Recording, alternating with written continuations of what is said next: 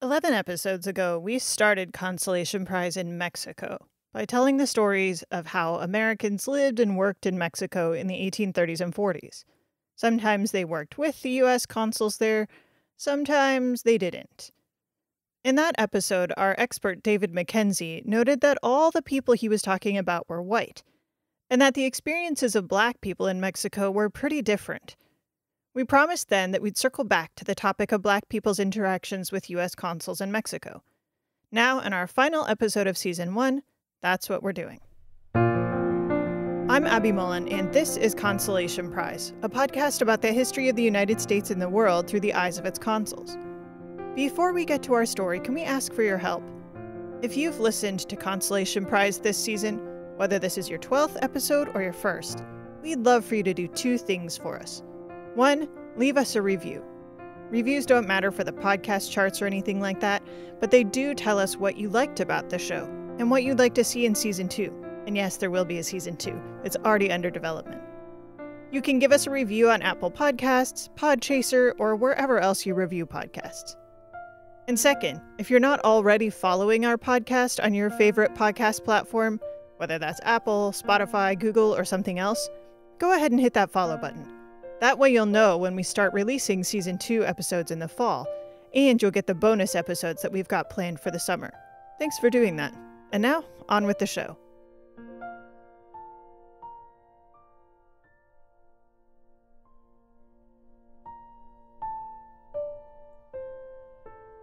Sometimes someone would come on along, try to get us to run up north and be free.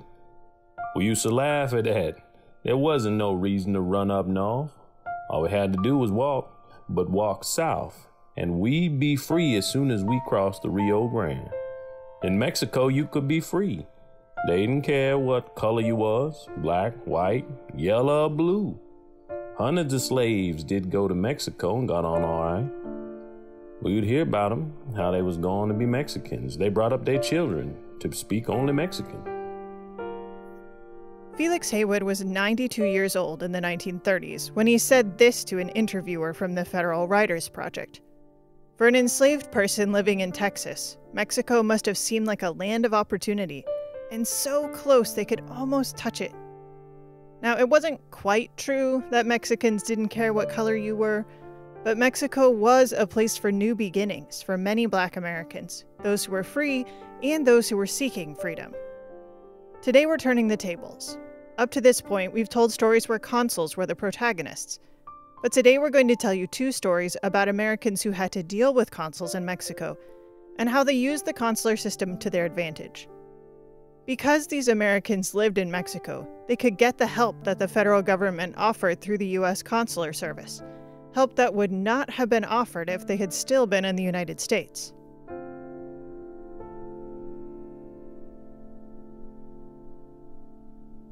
In 1859, a man named Lucien Matthews filed a claim against the Mexican government. This claim was recorded and presented to the U.S. Senate as a claim against a foreign government by a United States citizen. The claim was for $30,580, and it was for injuries and damages resulting from false imprisonment and the breaking up of his business as a bricklayer and brickmaker. This claim was pretty similar to dozens of other claims against the Mexican government, but it was different in one major way. The claimant was Black. Lucien Matthews is an African-American man living in a town called Minatitlan, which is about 100 miles south of Veracruz. And in 1853, he is arrested for having spoken out against Antonio Lopez de Santa Anna, who I think most people are familiar with as the tyrant of Mexico who helped provoke the Texas Revolution. But he comes to power multiple times in Mexican history. In 1853, he is establishing a much more centralist, a much more imperial style of rule. And so Lucien Matthews is accused, rightly or wrongly, of having protested in some way against Santa Anna, and for that, he is thrown in jail. This is Alice Baumgartner, who wrote about Lucien Matthews in her book South to Freedom. When Matthews was imprisoned, he did what an American was supposed to do. he reached out to the consul for help. It was the consul's job to help out Americans who committed crimes or were accused of committing them. The American consul in Minatitlan was a man named A.C. Allen. He now had to decide what to do about Matthews. The local consul is faced with this choice of whether to intercede on Matthews' behalf as he would any U.S. citizen. But of course, the question is whether Matthews is a U.S. citizen because he is Black. Before we get to the answer to that question, let's back up a little bit and talk about why Lucien Matthews might have been in Mexico to begin with. We don't know for sure why Matthews came, but we do have an idea of why people like him did. Some free Black Americans came looking for business opportunities. Lucien Matthews might have been in this category. We know he was a bricklayer. But some Black Americans came for another reason, to escape from enslavement. In the beginning, Mexico wasn't too much safer than the United States for these people. Slavery was officially abolished in Mexico in 1829, but Alice argues that slavery was only truly abolished in Mexico in 1837, after Texas declared independence. However, Mexico still seemed like a better place, one that enslaved people would go to any lengths to get to. In 1835, an enslaved man named Jean-Antoine hid in the hold of a ship that was docked at New Orleans. And he managed to stay hidden in that ship for the journey all the way to the town of Campeche in southeastern Mexico. And when the ship finally docked at the port of Campeche, the captain asks the port police to help arrest whoever is in their hold. They had some idea that there was a stowaway down there. And they are able to finally find Jean-Antoine and arrest him. And in 1835, Mexico hadn't abolished slavery, and it was still quite wary of openly helping fugitive slaves because of the threat that the United States would retaliate by invading, a very credible fear, given what ultimately happened. And so they decide to return Jean-Antoine on the next ship, returning to New Orleans. And when Jean-Antoine was returned, unloaded from the ship and returned, in this case, tried to be returned to his owner, he pulled out a dagger that someone had given him and stabbed himself. The kind of desperation that Jean-Antoine felt led many other enslaved people to attempt to escape south. Mexico was also accessible over land, but the journey was no less treacherous. To escape from Texas or Louisiana to Mexico, enslaved people had to cross near eastern Texas, where there were a lot of white people who were looking out for fugitive slaves. And even when they got past those settlements, those plantations in eastern Texas, they had to cross the Nueces Strip, the strip of land between the Nueces River and the Rio Grande, which is a dry, inhospitable area where many migrants today, unfortunately, perish. So really, really hard terrain to move across, particularly when you are trying to elude potential pursuers. One historian estimates that around 4,000 enslaved people found their way to Mexico, one way or another. But it's really impossible to know with any certainty. We also don't know how many Black Americans, free or formerly enslaved, ended up living there permanently. Official Mexican census documents after 1821 don't record any data about race, ethnicity, or even appearance. But there is one document that Alice used to help us figure out a little bit about Black Americans in Mexico, something called a Carta de Seguridad. Any foreigner in Mexico who wanted to temporarily reside and work in Mexico had to apply for a residency permit that was known as a Carta de Seguridad. If they didn't get that residency permit and they were found living and working in Mexico, they would be fined $20 or they would have to spend 10 days in prison.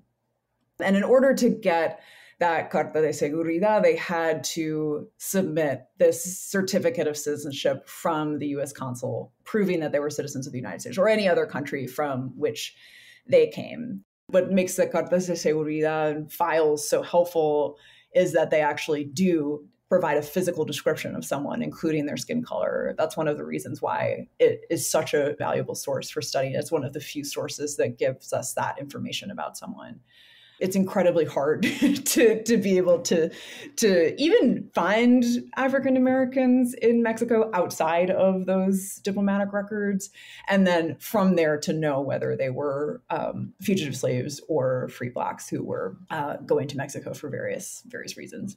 One thing is clear. If you're Black, the process of getting documents from the U.S. consul is not easy. They're often not people who are going to be the most responsive bureaucrats in general.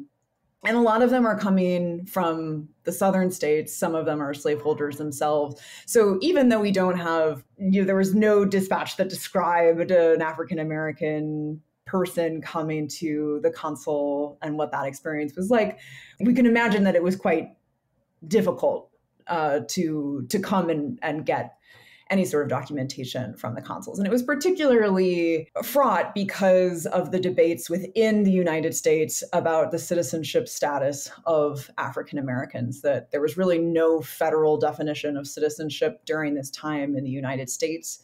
There were state definitions of citizenship, which obviously varied between the slaveholding and non-slaveholding states, not just about whether people of color could count as citizens, but what the citizenship rights that African Americans could actually take advantage of. That in some places, African Americans were citizens and they were entitled to public education. In other places, they weren't. Some places they could vote if they met property requirements. Other places they couldn't. The debate about citizenship for African Americans was multi-layered in the United States. And when it's applied internationally to places like Mexico, it becomes all the more uncertain about whether or not the consuls should be counting African Americans as citizens, which is what the documents they needed were, documents to certify that they were citizens. And so it's raising those documents themselves, required by the Mexican government of all foreigners, require that. And it raises questions for consuls, and I'm sure would have made that process quite fraught for African Americans themselves. Consuls responded to Black Americans' requests for cartas on a case-by-case basis. Some consuls would just cross out citizen and say natural instead, which was kind of like someone who was born in the United States. So they were saying they're not a citizen, but they're close enough for the purposes of the Carta de Seguridad. Some consuls just signed it outright. A lot of the consuls were doing that. And there were some consuls who refused to sign those documents. But there wasn't a unified protocol for dealing with Black Americans' requests for Cartas de Seguridad until 1853, until Lucien Matthews. Remember, Matthews had been imprisoned for allegedly speaking out against Santa Anna. He appealed to the U.S. consul in Minatitlan, A.C. Allen, for help. But Allen didn't know what to do. Was Matthews a citizen, and therefore under the protection of the U.S. government? Or was he something else? So Allen did what all good consuls do. He punted the issue up the chain. So he writes to the Department of State asking for advice, and he doesn't hear anything back. The best he got was a note from another consul in Matamoros in northeastern Mexico, who forwarded another sort of general communication from the State Department, which advised the consuls to kind of exercise their own judgment about whether to intercede on the behalf of African Americans. It wasn't a clear directive one way or another. And so A.C. Allen ultimately decides to help Matthews, because he says that he believes that whether an American is a citizen or just a native, that they're deserving of his protection. So far, so good. Matthews had gotten his intercessor. Except that Allen's flurry of correspondence had caught the eye of another diplomat in Mexico, James Gadsden, the U.S. minister in Mexico City. Gadsden was an enslaver himself, and he did not want Black Americans in Mexico, especially not now that slavery was illegal there. He sees the interactions between the consuls and African Americans as a way to undermine Mexico's promise of freedom to fugitive slaves escaping from the United States to Mexico. That the escape of enslaved people to Mexico was hugely concerning to slaveholders in the United States. And all of their efforts to undermine the promise of freedom in Mexico had come to naught. They had tried to negotiate extradition treaties. Texans had tried to annex some of the northern states of Mexico to declare an independent nation that would be more hospitable to slavery. There were kidnappers who were trying to kidnap enslaved people from Mexico. But there hadn't really been a diplomatic solution to this problem. Gadsden decided that the best way to make it harder for Black Americans to settle in Mexico was to deny them that Carta de Seguridad. He rationalized the decision this way. They are not recognized as citizens at home, and cannot claim abroad what would be denied to them in the states from whence they have absconded, or voluntarily departed, to seek the protection of a foreign government. And so James Gadsden thought that by using the consuls and having them deny the certificates of citizenship to African Americans applying for cartas de seguridad, that then fugitive slaves from the United States would not be able to live safely in Mexico. The thing is, Gadsden was wrong. I went through 171 volumes of Cartas de Seguridad in Mexico City at the National Archives, thinking that this was true, that the Cartas de Seguridad would tell us something about the experience of fugitive slaves in Mexico. And at the end of going through all of them, including seeing what would happen for white Americans who applied for Cartas de Seguridad, I realized that James Gadsden had been wrong about Cartas de Seguridad and actually what they did.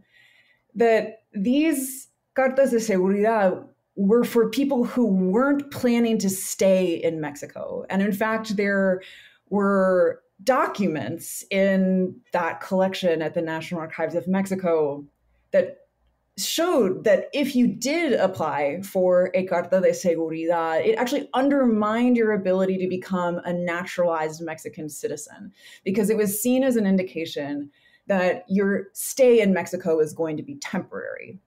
Gadsden's clever plan to keep Black Americans from settling in Mexico was all based on a completely wrong-headed understanding of how Mexican citizenship worked. The Mexican press got wind of this plan, and they made fun of Gadsden. Mexico and the United States were constantly in a game of one-upmanship about who could be more Republican. And to the Mexicans, this order completely undercut the Americans' claim to superiority. Now, some Black Americans who might have been fugitives from slavery did apply for Cartas de Seguridad. Maybe it was because they didn't understand the Carta system either. Maybe it felt like their only option. But Alice believes that the vast majority of Black Americans who applied for this particular form of documentation were free Black Americans who did intend to go back to the USA someday. Lucien Matthews was probably a free Black American, and he seems to have been in Mexico to stay. Ironically, James Gadsden himself got involved in making sure Matthews was released from prison, maybe to save face with the Mexican press. And then, in 1859, Matthews made a claim against the Mexican government for the imprisonment he wrongfully suffered in 1853, and the claim was as a citizen. After that, we don't know what happened to him. Once he had taken advantage of the protection and the advocacy that the U.S. consular system could provide him, he disappeared. Perhaps like hundreds of other Black Americans who sought freedom and opportunity in Mexico.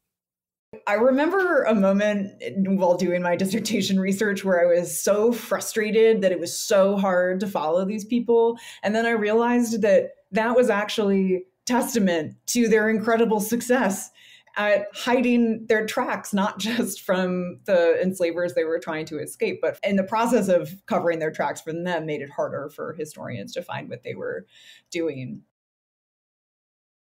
After the break, the more things change, the more they stay the same.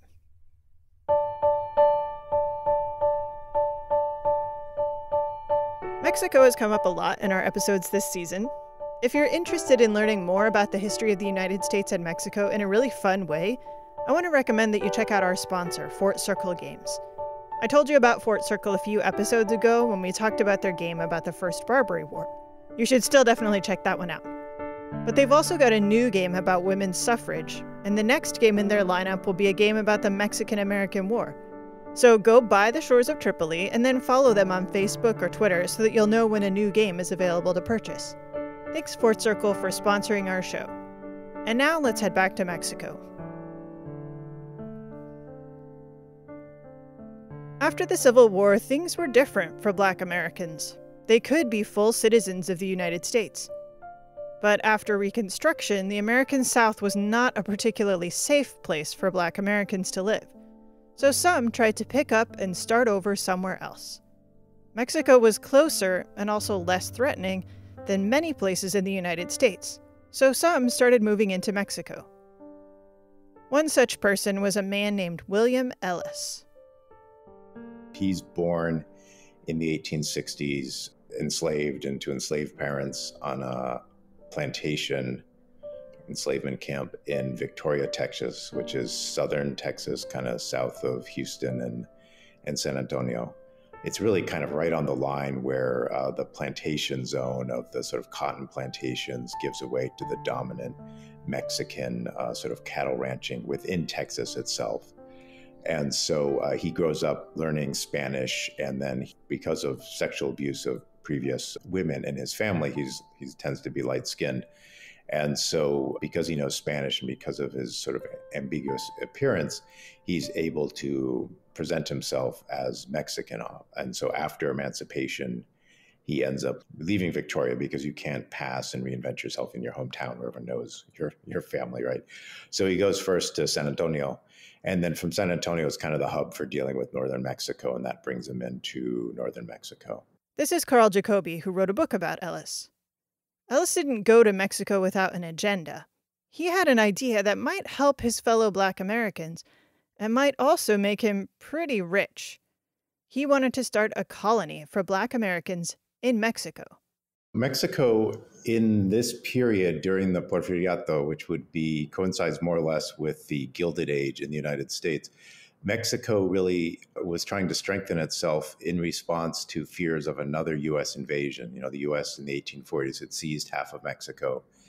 Porfirio Diaz was a dictator, but in many respects was trying to make Mexico stronger to prevent another U.S. invasion. And part of that was getting a larger population. There was a sense that Mexico had lots of natural resources, but not enough people, and particularly not enough skilled people to unlock all of those natural resources. And so the way that this is labeled in Mexico is primarily around this idea of colonization, because just having people immigrate the way that they did to the U.S., sort of, just jump on a ship or whatever, it wasn't working. That Mexico is basically losing the immigration contest, as you were, between the United States and Argentina to a lesser extent. And so it had to do these more ambitious things where it would actually give colonists or immigrants, they would give them sort of special rights to land, special exemptions from taxes, exemptions from being drafted for military service, all those sorts of things. And so these things were called colonies. I think what's really interesting is that there's another discourse that's taking place in the United States about colonization, which is about expelling basically African Americans out of the United States.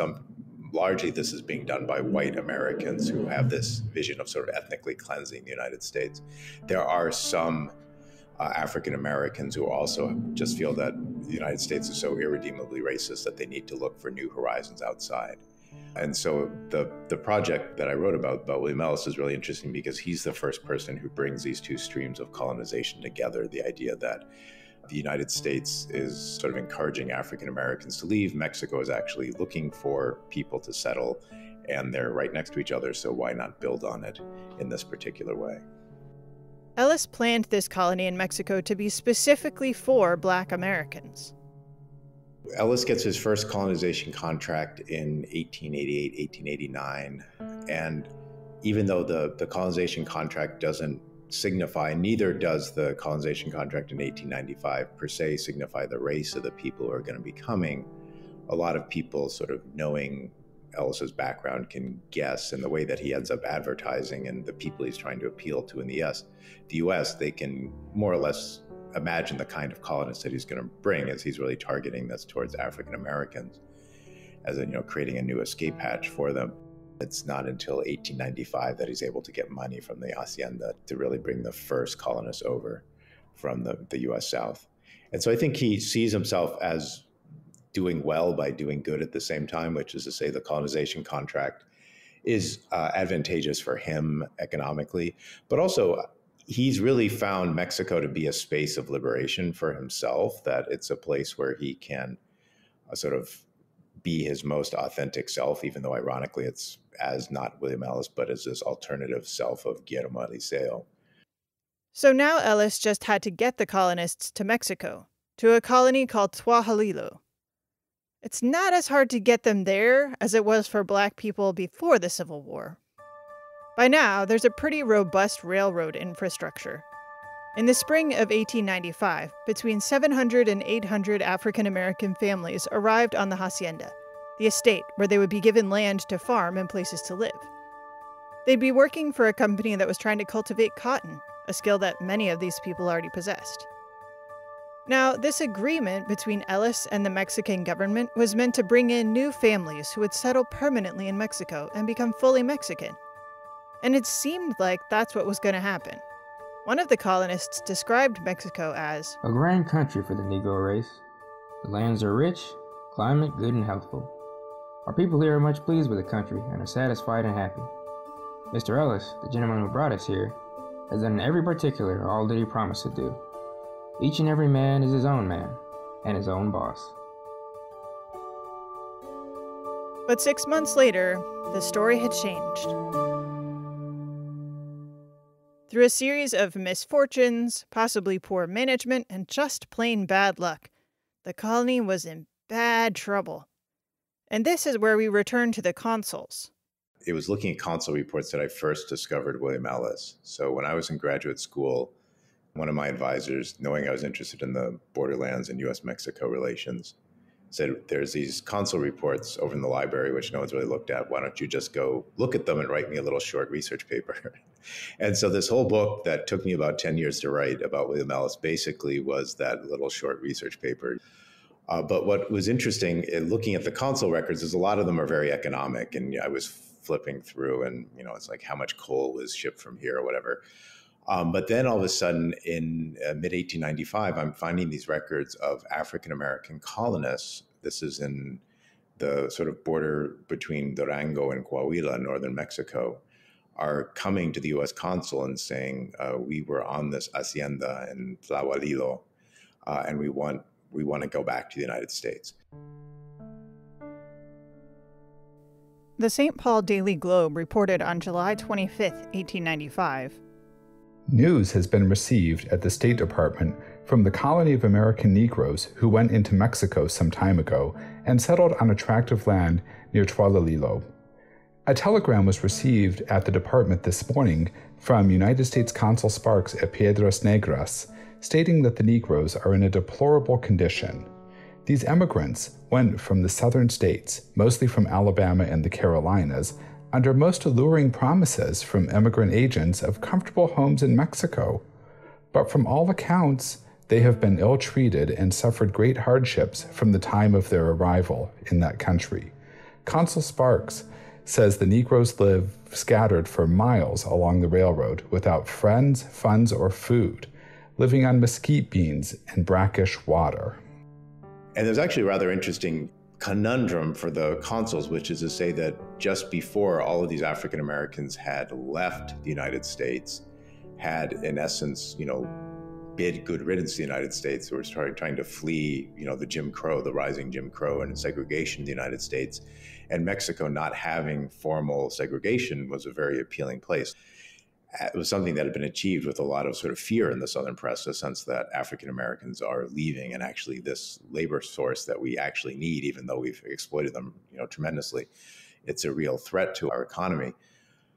All of a sudden the sense is, well, what citizenship do these people have? Are they still U.S. citizens or not? And what responsibility does the United States owe if they now want to go back to the United States? These colonists weren't just disillusioned. Everything that could have gone wrong did go wrong. I think there's several things that make the colony in 1895 fall apart. I mean, one is that, William Ellis is presenting himself as a sort of elite Mexican, and he operates in these very elite circles. So he's familiar with all sorts of leading figures in Porfirio Diaz's administration. And that's one kind of experience of being a Mexican or being in Mexico. But basically, the people that he's bringing in from Alabama and Georgia, they tend to be sharecroppers or coal miners from those regions. So they're working class, very poor, and they're basically being brought to this hacienda that's trying to cultivate cotton on a really large scale. And Ellis is able to persuade them, if you want to grow cotton, who better to grow cotton than African Americans, who really made the U.S. the leading cotton producer. And that's not really a position with lots of upward mobility. So there's, in some ways, although there's none of the formal barriers to like land ownership, and there's none of the Jim Crow, just, vicious segregation that you would have in the United States, there's really not too much opportunity for upward growth. So that's one problem. And the other problem is that then this sort of contemporaneously and very just bad luck, a new and very virulent strain of smallpox breaks out among the colonists, and so they get very sick. And I think those two things make them just want to leave before they even harvest their first crop and get their first set of money. Up to the point where things started to fall apart, the U.S. consuls knew very little about this black colony. It's possible that William Ellis distanced himself, and the people in his colony, on purpose, to keep from revealing too much about himself or attracting too much attention. In the U.S., he's always claiming to be a Mexican. There's no advantage to be a dark-skinned or darkish-skinned person in the U.S. In Mexico, he actually will claim often to be a U.S. citizen in Mexico, because during the Porfiriato, they're trying to attract investment. And so there's actually an advantage to being a U.S. citizen in Mexico. So the irony of his existence is that he's a Mexican in the U.S. and he's an American or U.S. citizen in Mexico. He's always the fish out of water, but he's found that by being that marginal sort of liminal figure, he can always have this slight advantage wherever he is. I think he's a little leery of if they start asking too many questions of sort of being found out. And so he has a very hands-off relationship with them. So when the other Americans in the colony go to entreat the consul to help them, William Ellis doesn't go into that office. This is the issue of sort of maintaining his masquerade, is I think he needs to keep a sort of arm's distance to some of the U.S. officials there. Ellis's hands-off approach meant that the consuls were pretty blindsided by the problems in the colony. The consuls are conscious of the fact that there's this big experiment in trying to cultivate cotton that's going on in northern Mexico.